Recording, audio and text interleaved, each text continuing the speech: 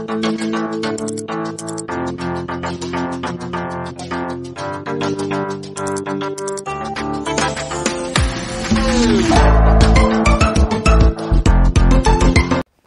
guys, Lavender Wolfbound here, and I'm here with a little bit of an update on a certain project I've been working on.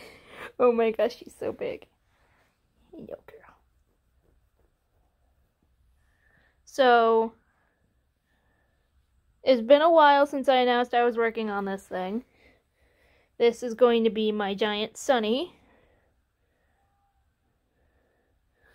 So, to give you a comparison, she is sitting on my bed.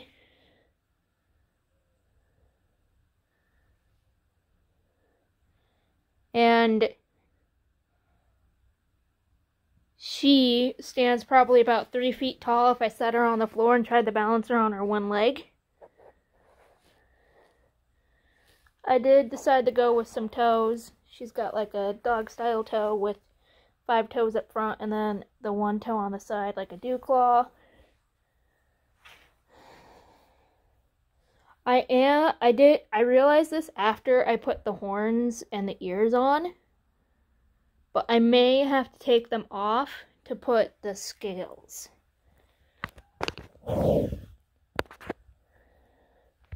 So at first, I wasn't sure if I was going to do scales on her at all.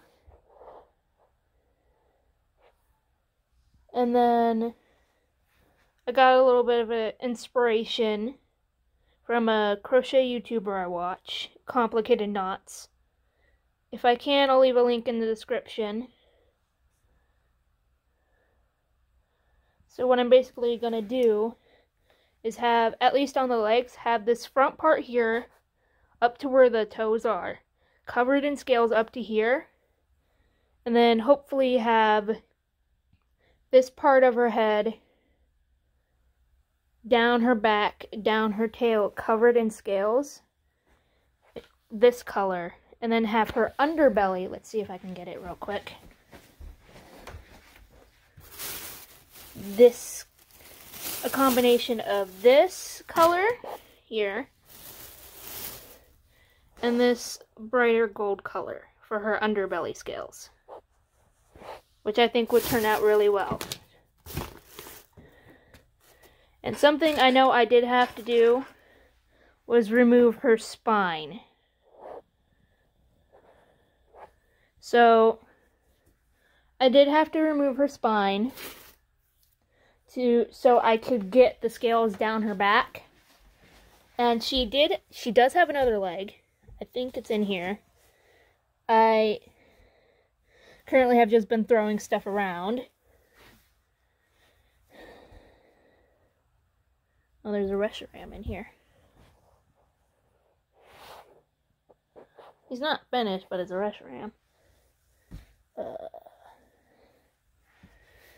I'm not the best organized right now.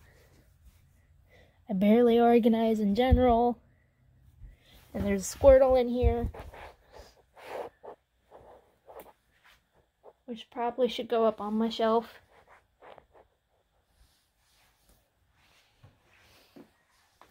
Oh, here's the other leg.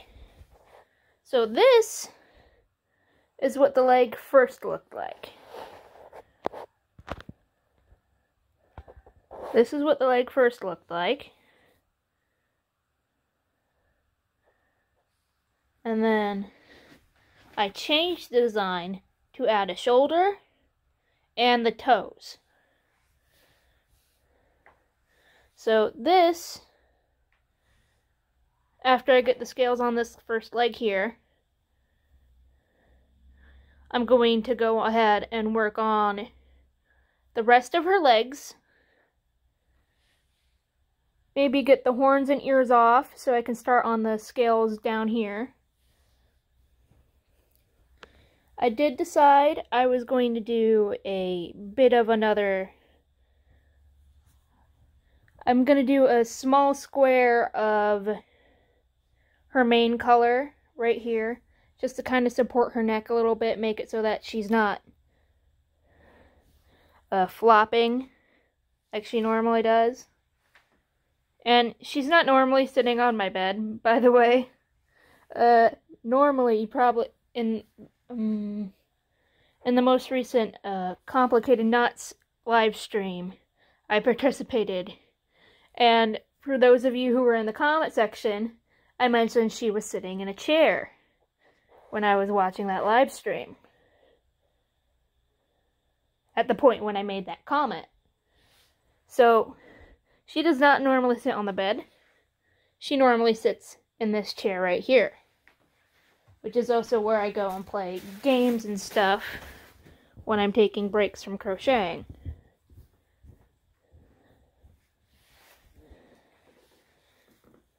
And for a bit of comparison difference, this is a little dragon. This is the normal size dragon. Next to this big Goliath.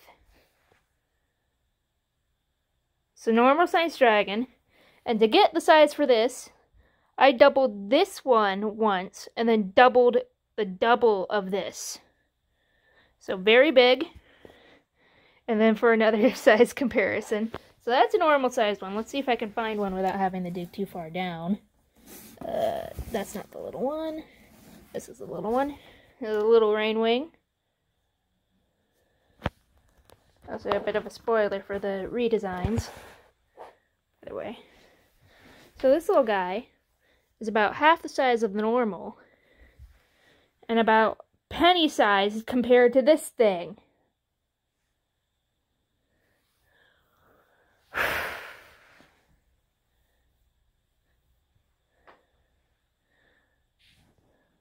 Just a big old Goliath right here. So I'm going to put these two back. If I can get this untangled. And speaking of complicated knots, I actually made a few of their patterns. A few of her patterns. Well, not made them, but made projects from them. Like this cute little bunny. There should be an axolotl in here somewhere. Here's, I only altered the ears a little bit. Made them slightly longer and then sewed them onto the side of the head to make the floppy-eared one. Adorable. There's a few more floppy-eared ones in here. This one's absolutely adorable, the little purple bunny.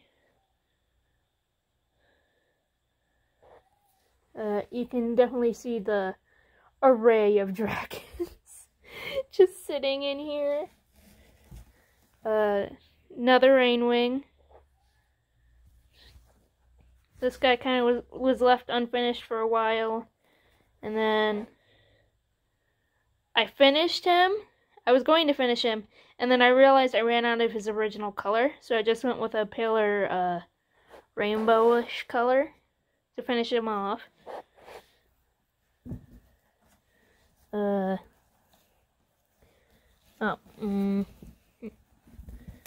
Yes, I know it's orange. I made this purposely orange.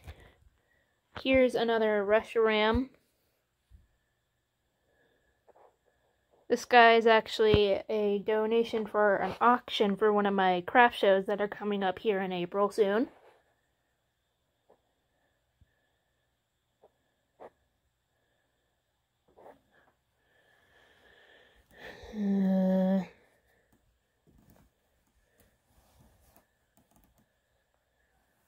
Oh, I might as well show these guys off, because I don't know when I'm going to get together the video. This is the redesign for the Leafwing Dragon.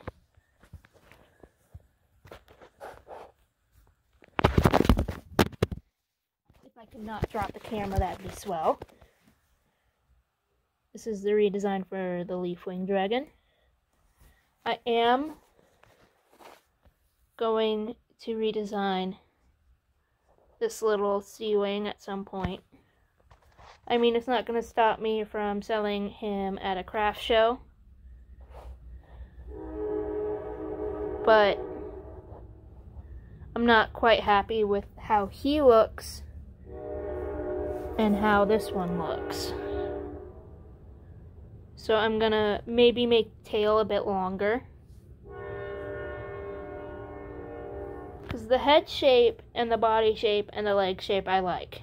It's the tail I'm not that happy with on this guy. And then Mudwing, not much changed. I actually got the right colors to make a Mudwing this time. You guys already saw the little Sandwing. Well, I got a purple one there, and then I got this one that's Blister that I may end up keeping. Don't know yet. You already saw the Rainwing. This big guy is the Hivewing. I got a really cool tie-dye of black and some other colors for my birthday. And something I didn't even realize till later on, because I took him with me to worship night for my church. But if you use a dark light on him, his neon green spots will glow in the dark for a short period of time.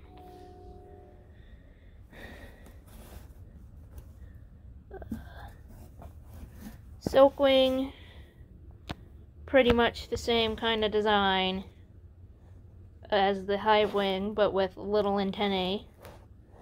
You can't really see them very well on this guy.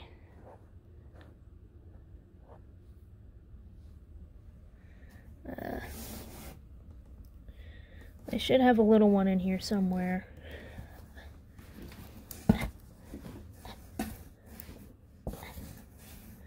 Also, oh my god, this guy. This is one of the original ones I made. Just to kind of show the difference between this guy. Well, I might as well throw this one in here, too. This was the original Silkwing. The one I actually used in the video. These two look worse. These guys here, the redesigns, look a lot better and cleaner than what these guys looked when I first did them.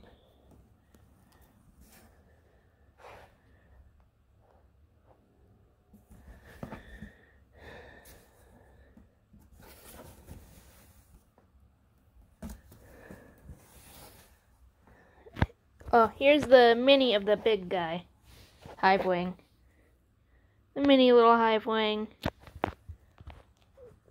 Again, just like about half the size of what the original is. These little guys are cute, and they're perfect for sitting on your shelves, actually. Little decorative pieces. This one I am keeping, because I liked how this guy turned out. This is the redesign of this little blue guy right here. So this would be the Skywing model. So what he originally looked like to what now he looks like. A whole lot better than what he looked like before.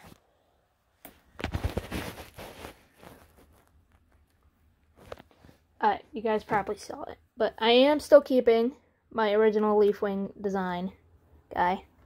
Sit and stay. I'm not really the most organized right now. There was a, oh, there it is. I did make a Bulbasaur. Cute little guy. Also from Complicated Knots. And I'm kind of using this little guy as my pincushion right now. But I also made an Ankylosaurus. He's currently got a needle curved needle that I recently got, and some pins and needles that I've been using for Goliath over there.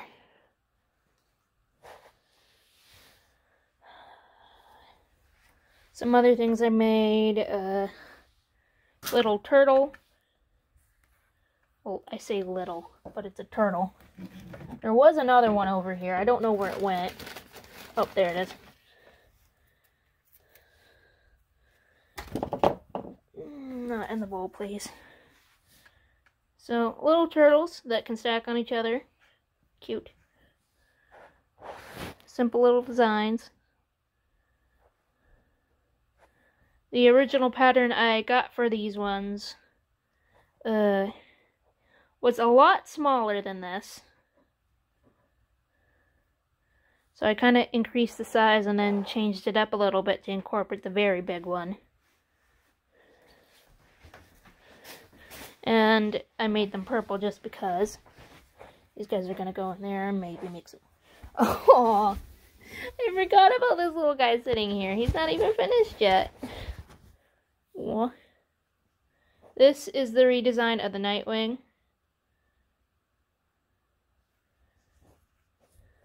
Not much changed again. Just, I used a different stitch pattern to clean it up a bit. Not drop the dragon, please. I do have the other wing finished. I just need to get the stars underneath sewed on. And then get the wing sewed onto this guy. Oh, he's just been sitting there. I completely forgot he was there. This is a slightly bigger Bulbasaur I've been working on.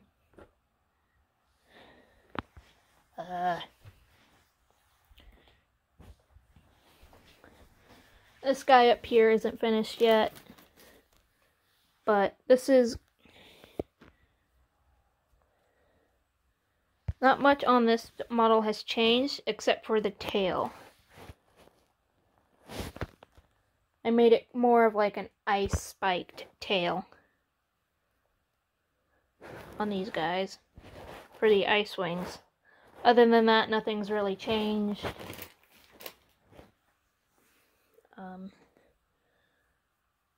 This was my attempt at a wolf I did during a separate craft show. It turned out well, but so far my attempts to recreate what I did have failed. This is actually my Icon Lavender Wolf. This is actually my OC Lavender Wolfbound, a little werewolf puppy.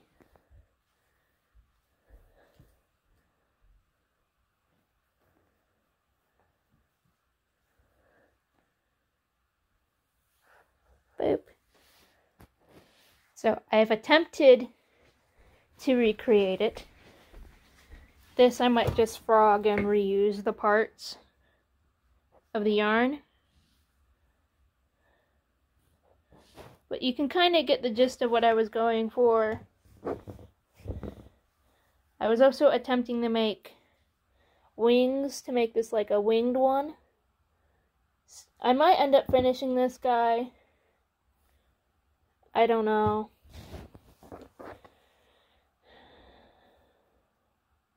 I don't really have a wing design that I like right now. This one's pretty good. But I might try and remake it with maybe the crocodile stitch which I used for this, as kind of like the feathers at the end. I don't know. That kind of wraps up today's little update. So yeah, I took a long break from this guy for a while to make the box full of stuffed animals that are for my craft show. Some of which I still have to finish. This little guy you can probably see better. One second.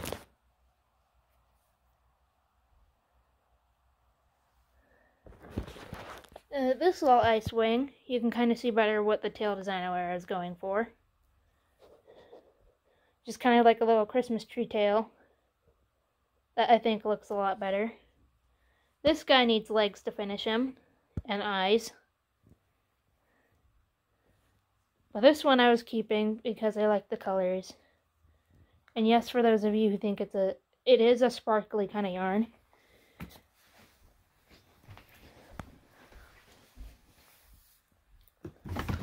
It is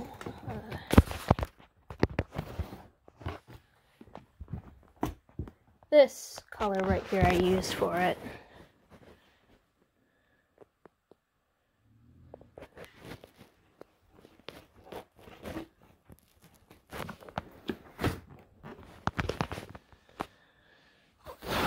I'm pretty much emptying out almost my entire thing of yellow, which is why I had to get the other thing of the big pale yellow for the underscales to make this big guy.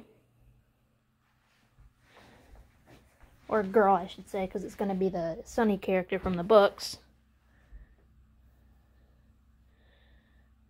That kind of wraps up today's little update. Hope you enjoyed seeing how big I'm actually making this dragon.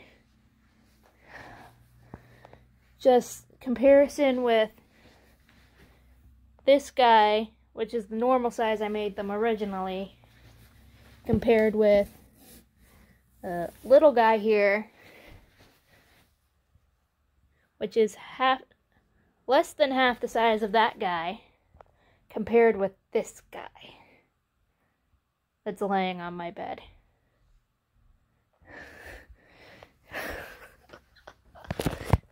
The patience it took to just get it this far was amazing. I've been working on this maybe 2 months now. About 6 to 8 hours a day. Working on this after school.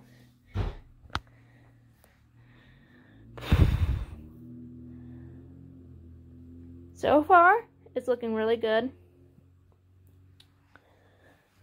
Taking an extra step, adding the scales on and redesigning some parts of him.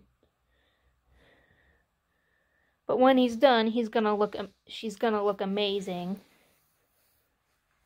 And I don't know how well you can see it on here, but these are alternating scale colors.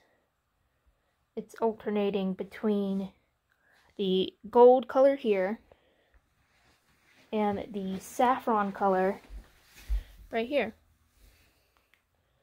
And unless they're side by side with like a big spool, you can't really tell the difference. And it just gives it kind of that shimmer